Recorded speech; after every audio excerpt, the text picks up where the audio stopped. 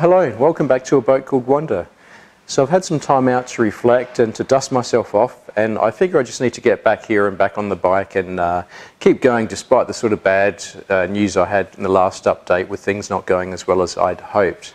So I think for now the next part of the project is I can focus on probably the beneath the waterline jobs. Okay, so I didn't get the top sides painted, you know, I've missed my opportunity for this year, but at least everything's primed, it's waterproof, all the holes and everything in the deck have been covered over. So if I can now focus on what I need to do beneath the waterline to get it waterproof, then at least I can, you know, quickly make up some hatches and port light covers and take Wanda outside, and, you know, in 9 months' time I can probably bring her back to the shed to get her painted, if that's where I am this time next year. So in terms of the work beneath the waterline, there's one final repair up here that I need to do, a bit of laminate work, and this is obviously where Wanda's hit that roof, and obviously I've done all the topside repair and all the repairs along here, which was where, you know, she scraped along the side of the reef. I also need to do some work on this rudder, on the skeg. This is all just filler, and it looks like it's filler over anti-fouling. And again, I think it's a bit of a bodgy repair when Wanda hit the reef, and I think the bottom got knocked off. So this is just all really crap. So yeah, I need to get rid of all that filler and relaminate the skeg, I think. That housing's come off. I'll talk a little bit more about that later on, but that needs a bit of work done to it. Now you may remember me saying a few weeks back that I had a hole in my boat that I needed to fix. And that's basically this crack along here, which is about 70 mil by about 5 mil wide, and it's basically just underneath the keel right at the back here. So we're sort of, yeah, there. Now the reason why I thought this was actually a hole is that when I get a light under here I can see some metal, and I got a drill ages ago and sort of drilled up here and could see that I was drilling into metal. So I always assumed that this was actually the bottom of the fuel tank.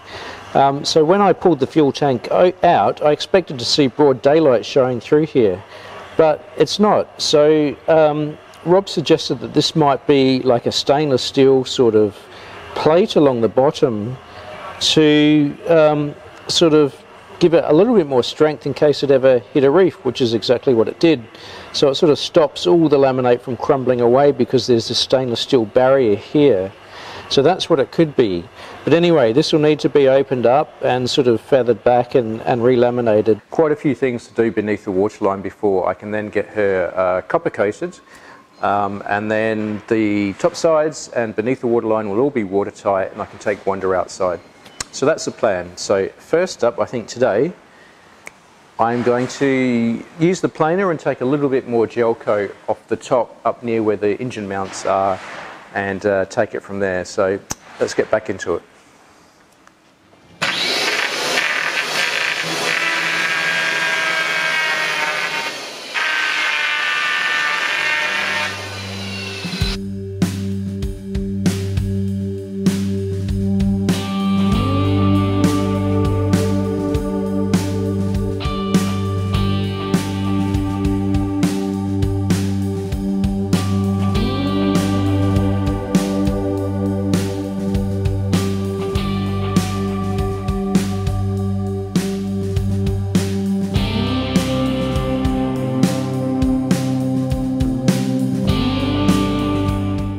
So that's what this side of the hull looks like now. I've just used the planer to get a little bit higher, and I mean the good thing is that's basically right there is under the engine beds, and the laminate looks really good there. It's clean and there's, you know, nothing coming through, so it looks pretty solid, and at least reading from the outside the moisture levels are good, so I don't have to worry so much about that. I don't think there's anything critically wrong with the laminate there. Well, there's a couple of small jobs that I've got to do here in the engine room that'll help prepare for the beneath the waterline work. The first one is I've got this through hole here which I want to close up. So I think this was for the original Volvo Penta engine, and perhaps the water inlet was all at the back of the engine. But with the Yanmar, all the water pump and everything is right at the front, which will sit there. So first of all, you've got this long line running all the way to the back here. The second problem is you sort of have to reach up and over the engine and that big dry riser to get your hand back here. It's really awkward.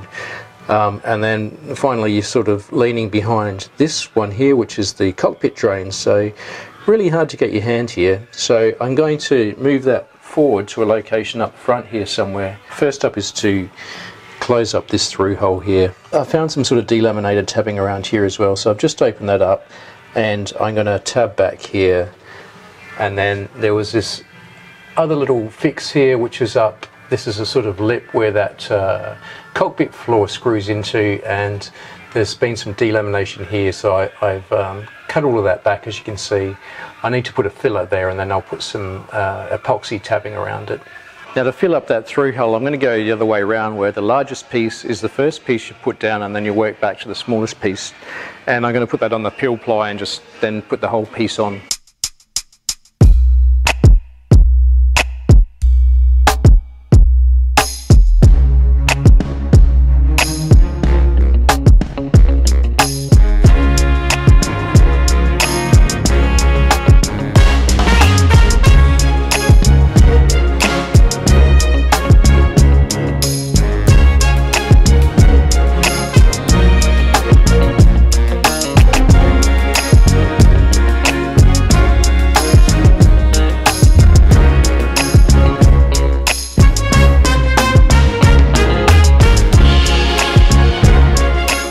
To talk a little bit more about my plan to make the fuel tank in the space in the keel. So a few weeks ago I was all set on getting a stainless steel fuel tank built. So just as I was about to go off and order the stainless steel material, I saw one of the viewers had posted a comment saying, why don't you just make your own fuel tank in the keel cavity? And I was about to sort of write back to them to say, well, it's not really a great idea. And I started to think about it, and I couldn't really reason why it wasn't a good idea. I guess I felt that, you know, I'm dealing with this problem of getting diesel out of the bilge and laminate, so the thought of putting diesel in there as an integral fuel tank seemed a bit wrong. But the more I thought about it, the better idea it seemed to be for many reasons. The first thing is, it's actually pretty simple. The back end over here is closed up, so all I'd need is a lid coming along the top here, and a front to the tank, and then a couple of baffles in here. So it's going to be pretty simple to put together. I don't have to worry about trying to marry up a irregular sort of curved shape to that square stainless steel tank and try and find a way of tabbing all that in. It's going to be a lot cheaper. I've costed up the materials, and it's probably going to cost me about 350 to 400 pounds versus 1100 pounds for the stainless steel one. And I can do it all myself, so I've got complete control over the process. I can get it exactly the way I want, and I can probably maximize the space in here that I can use to store fuel. Yeah, so that's really exciting, and I'm really pleased that somebody suggested to me, hey, why not use this for a fuel tank? Because I just wouldn't have thought of it, so thanks for that. Okay, so my next step is to work out how I'm going to build it and what construction materials I'm going to use. So for the top lid and the front, I wanted to have something that was relatively strong and had some good heat resistance to, you know, fire or things like that. So I've ended up going with some G10 laminate, some 6mm thick G10 laminate. For the internal baffles, I'll probably make 3 baffles. I'm just going to use marine ply, and obviously I need to be very, very careful that that marine ply is perfectly encapsulated with the resin to make sure that the diesel is impervious to it. So that's the materials for making the lid, the front, and the 3 internal baffles. So next thing is to look at what sort of resins I've got here and which ones I can go with. So basically what I've got here in the workshop, my favourite go-to resin is Epoxy, because it's easy to use and it's really strong, get a really good mechanical bond. Vinlyester, from what I have left over from the beneath the waterline repairs and some of the deck. And finally polyester resin, which I've also used for some parts of the deck. Now the first thing I can do is take polyester away, because I've actually seen from first-hand experience what diesel can do to polyester when it gets beneath the tabbing and is sort of delaminated. So that's gone. So my favourite company is West System, and I really like epoxy. So I just emailed them to let them know that I was going to make a diesel fuel tank using epoxy, and was there any concerns or issues. And I got a really good response from them. I got an email back within 2 days with a telephone number for a person to talk to, and they shared with me an article that the Goujon brothers had produced. The Goujon brothers are the sort of West System corporate family, I think. And what they actually said is they couldn't advocate using their epoxy anymore as a diesel fuel tank material. And the reason for that is they're concerned by the amount of ethanol that they're starting to see in fuels, and the uncertainty of what components can be introduced via biofuels, particularly into diesel. So already there is biodiesel out there everywhere you go. And there is also starting to get a blend of ethanol in some diesels. I know that in Europe, for example, in Germany, they're manufacturing a blended ethanol diesel. And when the Goujon brothers did all their tests, they discovered that a solution with up to 10% ethanol will actually break down their epoxy after 28 days of saturation. So they just can't advocate it anymore due to the unknown future of biofuels and diesel. So that was a real disappointment for me, so I had to take that off the list. But then I looked into it a little bit further, and there's another type of epoxy that they do use for fuel tanks, diesel fuel tanks and chemical tanks, and that's a phenolic novolac epoxy. So there's a product out there called Tank Guard, and a couple of other products. That's a Jotun product. And they use Tank Guard commercially for lining the insides of cargo ships or any sort of vessel or container that's storing diesel. So this looked to be like the thing that I should be using. Once I did some research on it, I found two problems. First of all, it's very expensive, and it only comes in 200 kilogram drums. And the second problem with it is none of the manufacturers have got test evidence to show it working with substrates, fiberglass. And the reason they don't have any of that is because for all the commercial tanks, they're using either concrete or steel, and so that's what they do all their testing on. So for those two reasons, I decided that I'd have to take off the epoxy, the phenolic novolac epoxy. So that left me with Vinlyester. Now, I'd heard that they'd made diesel tanks or encapsulated tanks and keels out of Vinlyester, all through the 80s. So this was probably going to be a good bet. Before I started, I rang up a company called Scott Bader, who are one of the largest manufacturers of Vinlyester, and I let them know my requirements, what I was going to do, and they recommended not necessarily the Vinlyester that I've got in the shed here, but a special type of resin that's specifically designed for high temperatures and chemicals, and in particular it can withstand diesel and ethanol. So any combination of ethanol, this material will stand up to. So they gave me the product number for that. It's 474. But interestingly enough, it's not Vinlyester, it's not epoxy, it's actually a polyester resin. It is a highly cross-linked polyester resin, but it's still basically a polyester. So this is what I've bought or ordered up, and this is what I'm going to go with. And according to all the specifications that I've read, this is what they use commercially for building pipes and constructing a composite that is good for ethanol and highly solvent chemicals.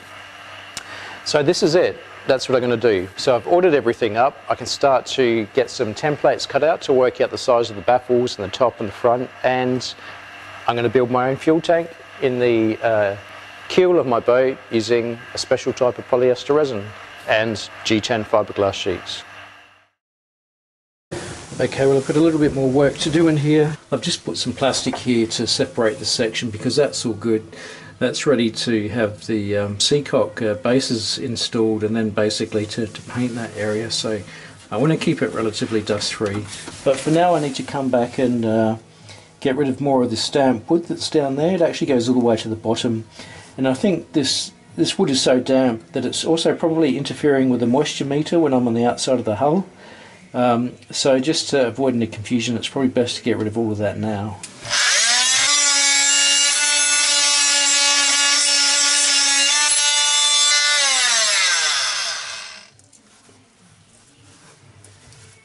Yeah, it's really damp, really wet.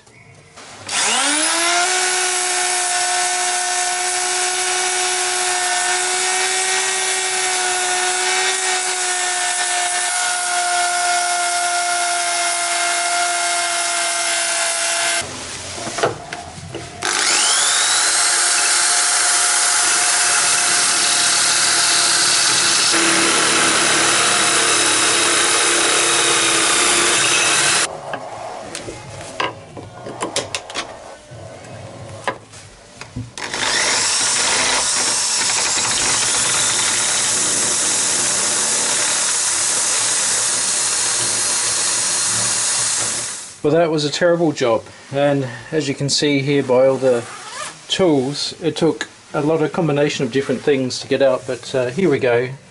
There's still like little residues of wood here and there, but that's okay. Basically, I've sort of got all the damp wood out so I can see what's going on here, and what I need to do is bash this out.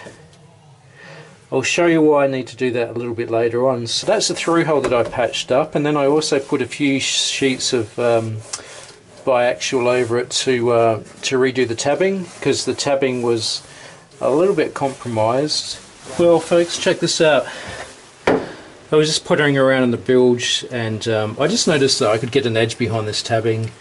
So I just, got a chisel behind it, and sure enough the whole thing pulled back and water came out. And then this side as well, you can see this here, it's that real sort of stinky chemical smelling water like it's full of styrene.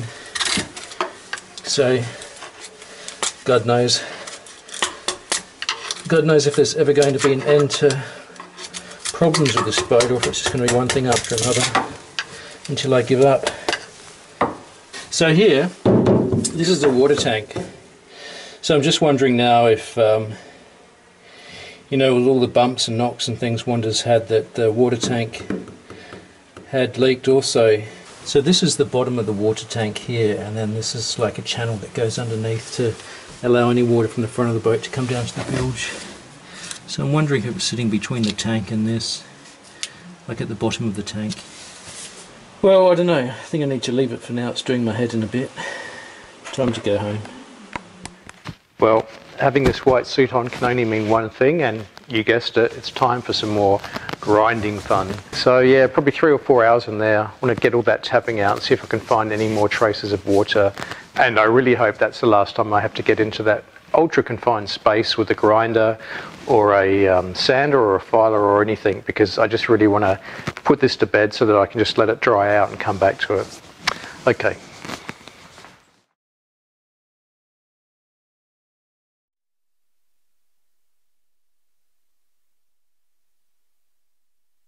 Oh, that was absolutely horrible, and it's not finished. And I tried to go until it was done, and it's probably in there for about 6 hours. So yeah, as you can see, it ain't pretty. It's not all beer and skittles, this glamorous sailboat restoration life. You do end up looking pretty stupid at times like this. Yeah, so it's time for a shower and a beer.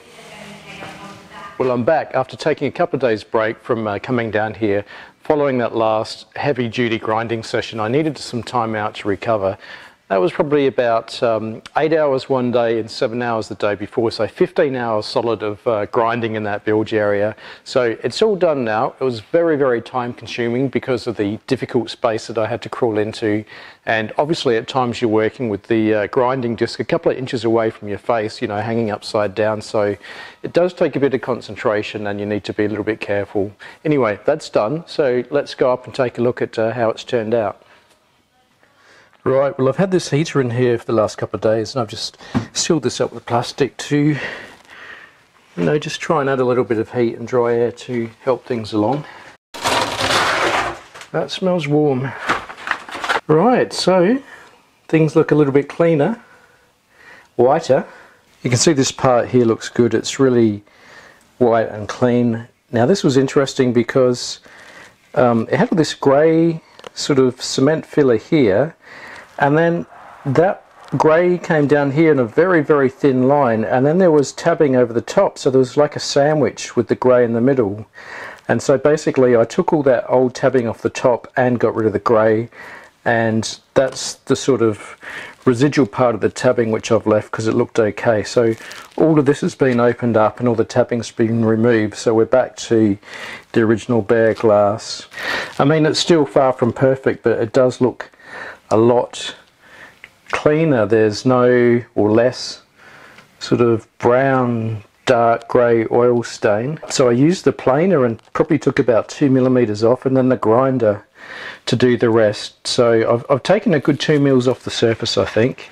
Well, that's all I've got time for, unfortunately, for this week, so I'm going to have to end the update here.